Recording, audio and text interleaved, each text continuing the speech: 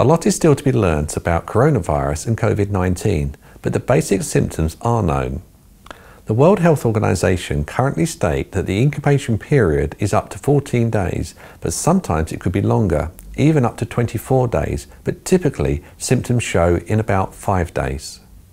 The current World Health Organization figures said that based on 44,000 patients with the virus, 81% developed mild symptoms, 14% developed severe symptoms, and 5% became critically ill. The death rate stated by the World Health Organization appears to be between 1 and 2%, but the current initial figures are obviously unreliable, given this is currently changing situation. That said, the WHO say that about 80% of people recover without medical treatment, and some people become infected but they don't develop any symptoms or feel unwell. It starts with a fever followed by a dry cough. It can then lead to a shortness of breath, and some patients require hospital treatment.